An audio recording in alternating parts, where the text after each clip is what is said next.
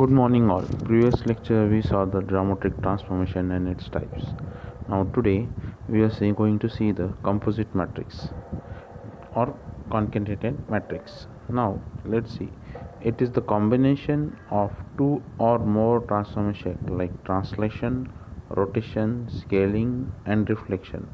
A single transformation matrix known as a composite matrix. This combination of transformation into single matrix improves the performance of graphic packages. Consider if we are doing operation like scaling or moving an object over the computer screen, like panning any object onto the screen, then this is called a composite matrix. That is behind the operation is performed, that is a scaling, translation, rotation. Like we are zooming pictures in mobile is called a scaling operation.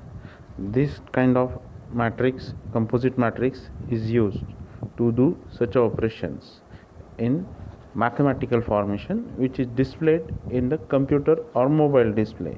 So this is a very important topic, composite matrix. Now here we see the example. Now how we can this put it into the matrix formation or in mathematical formation.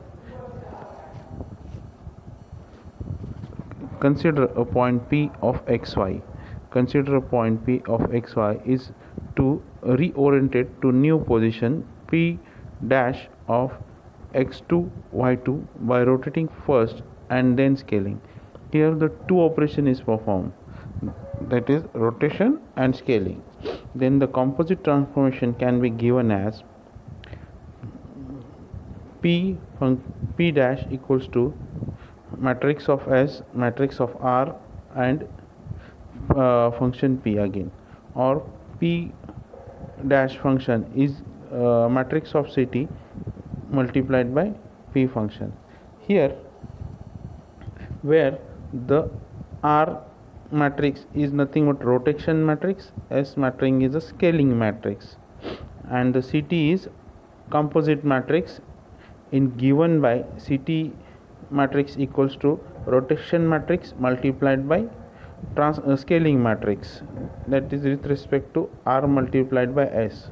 Now in the mathematical formulation or with the help of the variables, we can form this matrix S matrix and R matrix in following way, that is matrix of Sx 0 0 Sy multiplied by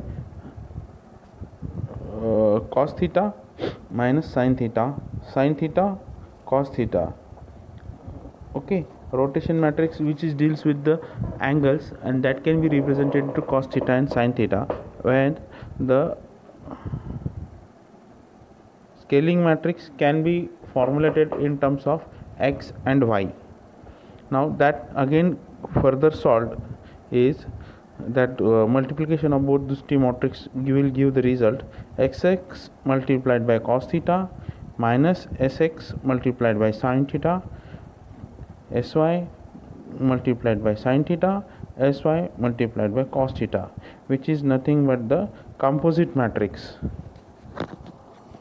Now coming back to the two-dimensional geometric transformation using homogeneous coordinate system.